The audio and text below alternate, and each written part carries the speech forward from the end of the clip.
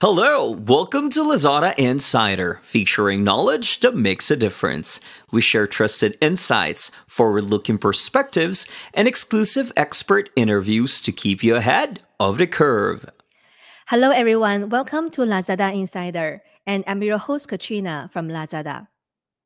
With the rapid pace of digital transformation, it has become increasingly important for companies to equip their employees with the necessary digital skills. Today, we are very excited to be joined by expert guest Munal Rathore and delve into this topic. Munal is partner from BCG and also the program director of Rise for Business, which is a program designed to enable SMEs to capture the digital opportunities through impactful learnings of high-demand business and digital skills. So hi, Munal. Welcome, and thank you for joining us today on Lazada Insider. Thank you, Katrina, and very excited to be here as part of the Lazada Insider series. Great. So to start off, could you introduce yourself a little bit better and your experience with our audience here? Sure. So my name is Munal, as Katrina mentioned. I'm a partner with Boston Consulting Group in Singapore. I've been with BCG now for almost 9 years, worked across a variety different offices, started from India and now in Singapore, and even across these two, got to work on projects across Southeast Asia, China, India, and many different sectors and industries. One of my current focus includes looking at, what are the digital trends, specifically looking at, what digital transformation means for organizations of different sizes.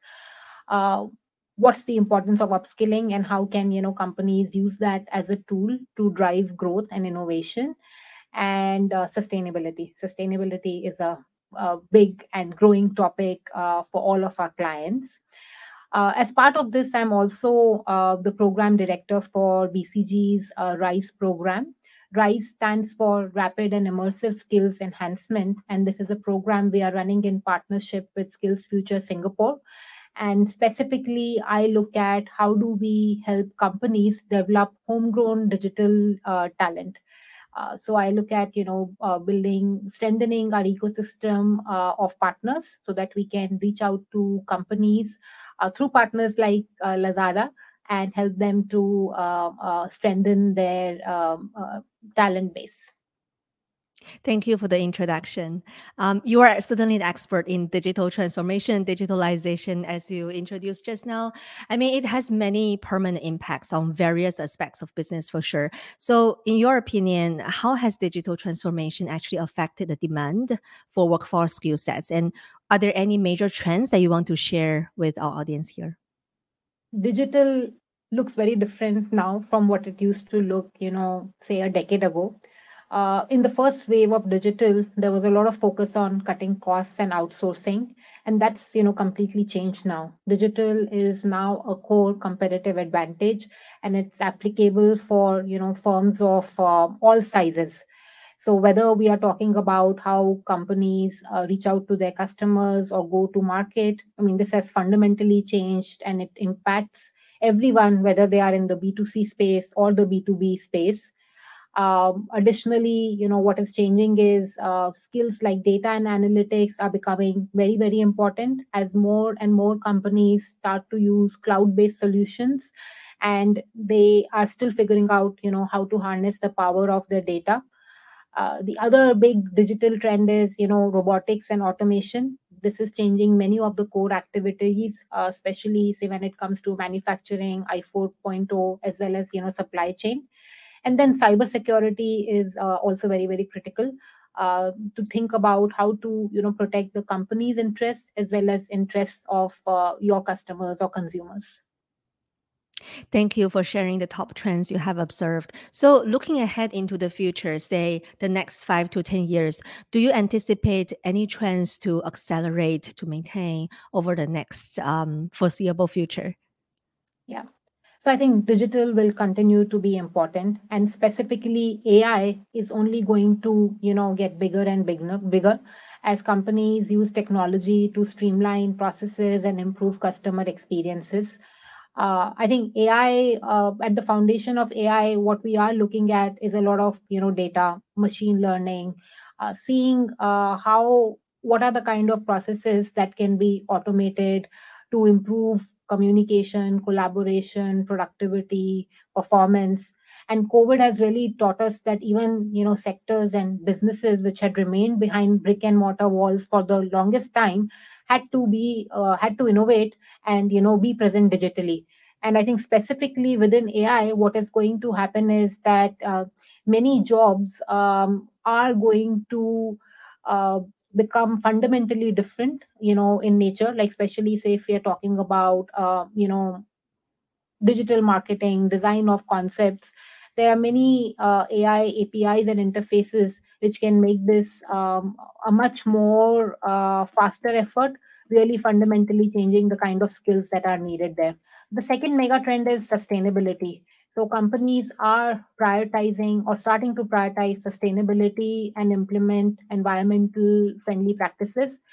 This is for their customers. This is to ensure that they are able to be attractive even for their own employees and improve their employer value proposition. And it's also very important for investors. So sustainability is going to be very, very important. The third thing I would say is focus on resilience. Whether we are looking at individuals looking at upskilling themselves, or companies reinventing their businesses, or for countries trying to, shore up their supply chains and make them much more diversified and uh, uh, much more shock proof, especially in the changing geopolitical context. And the last thing I would say is, collaboration models, especially work from home and hybrid working. Uh, COVID is over now, but no matter what, some version of it is definitely here to stay. And a lot of it also helps to, drive productivity. And right now we are at a place where we can make the choices that, what are the interactions that require physical presence and what can be done remotely. Thank you. Let's delve a bit into the first point you mentioned about, certain emerging technologies. I mean, AI is certainly one of those. Blockchain, cloud computing, all these. I mean, they seem to be on the tip of everyone's tongue right now. So how do you see these emerging technologies actually shaping the future of the job market? Sure. So, emerging technologies like AI, blockchain, and cloud computing, they're already impacting the job market, right? And these impacts are definitely likely to continue in the coming years. AI, for instance, is already being used to automate routine tasks, improve decision making, and even create new products, services, ideas, and concepts. This is likely to result in a shift in the type of jobs that are available, with more demand for positions that require skills in data analysis, machine learning, and programming. Now, when it comes to blockchain, it has the potential to transform industries by enabling secure, transparent, and efficient transactions. And this is likely to create new job opportunities in areas such as blockchain development, cybersecurity, and supply chain management. So anything where you would like to have traceability, have a high burden of evidence in terms of transactions that has happened, blockchain can be very, very critical. The third thing I would highlight is cloud computing. Cloud computing is already being used in businesses of all sizes. And there's going to be likely more demand for jobs in areas such as cloud architecture, security, as well as cloud migration. And beyond this, I think across businesses, the skills that will be important are around how do you reach out to your customers better. So everything that helps in better go to market, digital marketing, omni channel sales is important.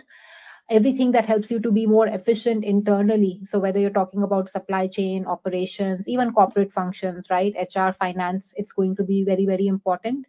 The third thing I would say is something that helps you to create the growth engine. So how businesses can think of new ideas, how fast that can adapt, and people who can help companies with that will be important. And then of course at the bottom you do need the basic data and tech related technical skills that I was just talking about. Those are also very important. but all of them need to be applied in the context of their business. Excellent sharing. So, you talk quite a lot of examples when it comes to technical skills, and those are certainly very, very important. But beyond that, what soft skills do you believe are essential for individuals to be successful in the digital workforce? That's a very good question, Katrina. I find, based on all my interactions with companies as well as, individuals, on the kind of people they are looking for and where people are struggling, I feel mindset is, one of the biggest factors. So mindset plays out in many different ways, right? It's the context of where you are, what your expectations are, but even beyond that, how do you really motivate yourself to perform well on your current job, or prepare yourself for the future. I think in addition to that, soft skills such as communication, collaboration, critical thinking, and adaptability will be increasingly important as the job market becomes more dynamic and uncertain. And lifelong learning will become essential to remain competitive, uh, because of the pace that technology is evolving at. And job seekers will need to be willing and be able to continuously learn new skills and keep reinventing themselves based on the changing business and the technology context. Thank you. So, I mean, the key kind of topic that we want to discuss today is around, the gap between the skill sets required for the future and the Yeah. actual skill sets that people possess right now. So based on your experience, what do you see as the most pressing skill set gap, or from the other perspective, opportunities, right, that businesses, especially SMEs in Southeast Asia, need to address? Yeah, that's again, a very good question. I feel, whenever we talk about SMEs, it's important to really think about their context and the macro environment that they are trying to survive in. While we, think about what are the biggest, say, gaps or opportunities for them. And I feel, one, I think now SMEs are ready and willing, and they want to be grow digital. They are ambitious and they want to get there. The challenge that they often face is that digital can sometimes be a very broad term and very ambiguous. And I think the biggest problems that SMEs sometimes face is figuring out what should really be their digital strategy. How should they think about digital, and how should they really think about the priorities that come at the intersection of their business outcomes and technology. Because eventually digital is a means to the end outcome, which is higher revenues, greater profits, higher growth. It's not a it's not a goal in itself. And what we've actually seen is many SMEs go down the journey on focusing on buying a certain tool or a solution and spending time, money, and resources around it, and then realizing it doesn't work for them. So I feel as step one, it's very important for SMEs to step back and think about what is their digital strategy, what do they need to realize their overall outcomes, ambition, and aspiration, and how digital can play a role in that. And with that in mind, starting to think about what would they like to change, when they reach out to customers internally within their operations, and what are the set of integrated solutions or cloud solutions, what would be the best fit answer for them in that context, and what they need to build and customize for themselves, what can they buy from the market, and which are the areas that they need to partner on or outsource, say, to other providers. So having that frame, I think, is very, very important. And once you figure that out, then what we find is that the areas where there are the biggest skill gaps are actually again digital and sustainability. I think they are emerging as the biggest areas of gaps. And if I double click on digital, I think areas around data and analytics, project management, looking at how do you ensure timely delivery of projects, managing the risks, very, very important. Third, I would say, is really focusing on digital marketing, and how do you drive customer acquisition at a effective ROI, return on investment, very, very critical. And then overall, really thinking about, digital strategy and how to drive growth and innovation is also an area where there are, big skills. And then beyond this, technical skills around AI, blockchain, cloud computing, many of these are catching up in addition to cybersecurity. You mentioned, this framework that I really like. It always starts from the end goal you want to achieve, and then from there, strategize and identify the gaps you want to close and the skill sets needed to close those gaps. You also highlighted some of the key areas where, there's potentially bigger skill sets if we look across different SMEs. So how do you believe these gaps will actually impact businesses? So I think for companies and especially for SMEs, talent and skills is a big issue. The smaller companies often struggle to find the right talent, and especially in a competitive market, if we look at Singapore or even broader Southeast Asia, it can be quite challenging to attract, the right talent when faced with stiff competition versus with the larger, tech companies or other newer companies that are coming up. So everybody wants a cool and a sexy job title, and may not always want to work in a smaller company. So I think that is one gap that they need to achieve. I think second, the ability to give clarity and comfort to your employees that this is what we are trying to do, this is what is the future, and why it is beneficial to work on those skills is also very, very important. And we find that talent is actually one of the biggest barriers for companies to help achieve their ambition and desired outcomes. Even if we look at different archetypes of SMEs, even if we look at companies which are say second or third generation companies, where the new generation is trying to figure out what they would like to do, we find again they often struggle, one, in aligning the mindset with the previous generation, but second also, how do they drive the growth if they don't have the right talent. Second, if we look at companies that are say interested in going regional or growing faster, they struggle with how do they think about talent in the local market versus the markets that they would like to be in, what should be the right operating model, how do they go, when is the right time to invest in talent or not. So very important for all of them. And I think even for employees as well, lifelong learning is a way to ensure career longevity and ensure continuous growth in their careers. What we've seen is that the half life of skills is becoming lesser and lesser over time. So that era of going to college, doing your undergrad, and working in the same job for 20 years is gone. Individuals need to continuously reinvent themselves. Even companies need to continuously reinvent themselves. If we look at the top 20 companies of now versus 30 years ago, the list is entirely different.